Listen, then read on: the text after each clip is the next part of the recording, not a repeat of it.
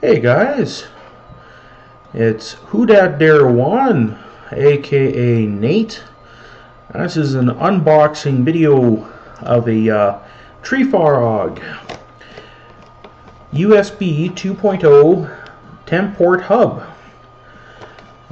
Main reason why I got this is because it seems like nowadays I have so much USB related crap in my office.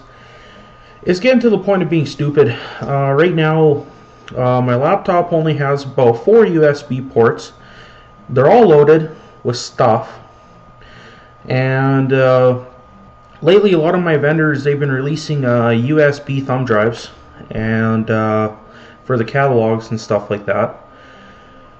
And in addition to that, I also have thumb drives and miscellaneous products that really shouldn't be physically on my laptop anyhow, like my camera, for instance, and my speakers and stuff like that. So I decided it was finally time that invest in a hub and see what happens. So went down to London Drugs, and it was $34.99 for this little guy.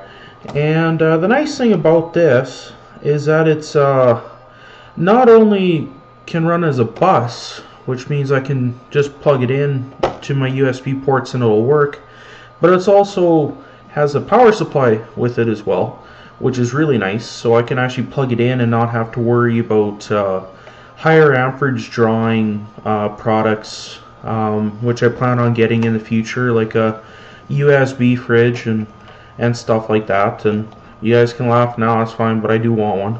But anyhow, so when I first looked at it, I was pretty impressed actually at the fact that there's very little in terms of packaging on this little guy. There's very little paper product, and that's one thing I absolutely hate about electronics, is they overpack them with crap, and I find it wasteful. But I've already opened this up once before, and I had it plugged in, making sure it was working and stuff like that. Mostly because I needed it today, because I bought it last night. But anyhow, so I'm just going to do a mock open here again and pull the little guy out and stuff like that. So basically it looks like a little power bar, which is kind of interesting. I really like the idea of the fact of having the USBs pointing upwards, because with the thumb drives and stuff like that, and with the way my desk is so compact, like there's so much stuff on here sometimes, that I really wanted everything in a row, because, you know, facing up, using vertical space, by far the best idea. Whereas you look at the other USB hubs out there nowadays, it's, you know, they're square and they pop out the sides, or the cable versions and whatever, they're kind of dumb. But anyhow, interesting little note on this is it actually has a little switch on here. And basically you can switch between keeping just ports 1 through 6 on, which is something you can tell from right here, or you can have them all on. Now, I didn't look at the instructions because, face it, it's a USB hub. I don't really read instructions, and this isn't really a formal unboxing of a product anyhow. So as for the reasoning behind that, I really don't know, but I found that what I did was I put my least important stuff under the 4, which allowed me to just basically turn them off, which was awesome. And then all my important stuff was obviously on the first 6, so that's how I was using it anyhow. The other nice thing about it is that you got all your connections on the end there, so you have your mini USB, as well as your mini USB, and of course the barrel plug for the 9 volts for the power. And on the back it actually has mounting holes, which is kind of cool, so you can mount it on the wall or on your desk or whatever. Treefrog really didn't think through the fact of mounting it vertically in terms of making sense, because when you actually look at the way the holes are set up, you'll notice that they're both facing opposite of each other.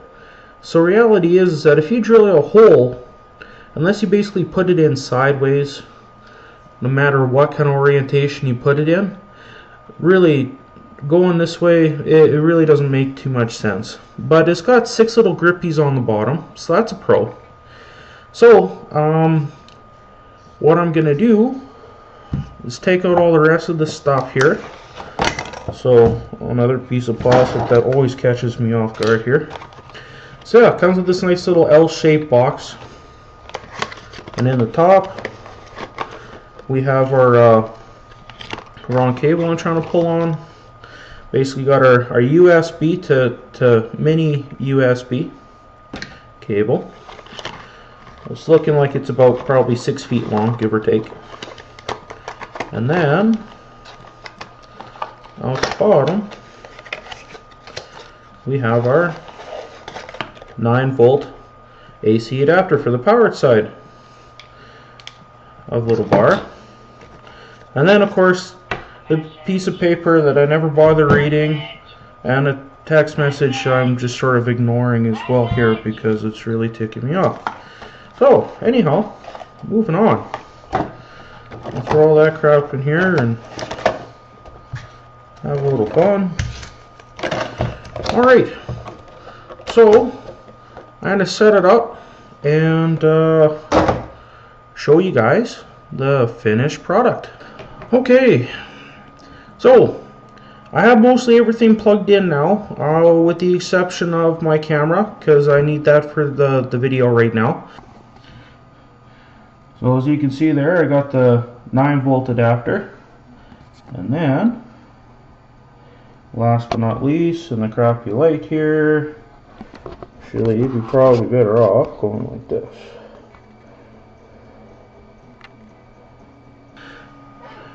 So that's it, all said and done. Now, one of the things I obviously do notice, and I think everyone notices stuff like that when they use a hub for the first time, you may actually notice your computer reinstalling a lot of the software that's related to whatever it is, whether it be a printer, thumb drive, whatever. You'll sometimes get the notices down below.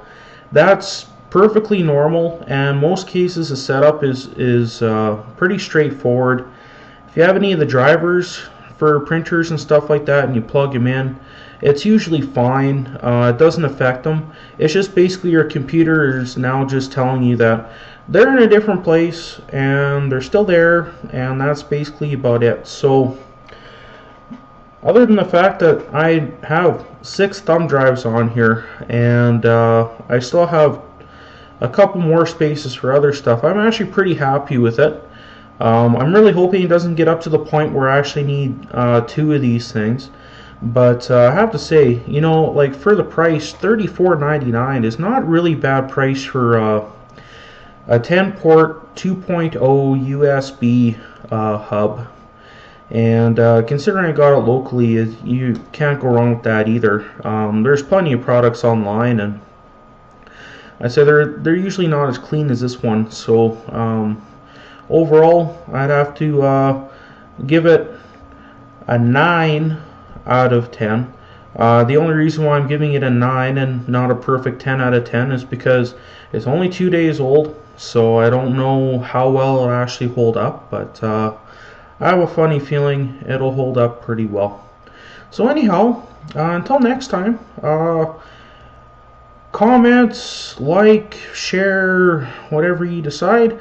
If you have used this product before and are either happy or unhappy with it, feel free to respond in line. I will respond back. Even if you do a video response, that's alright as well.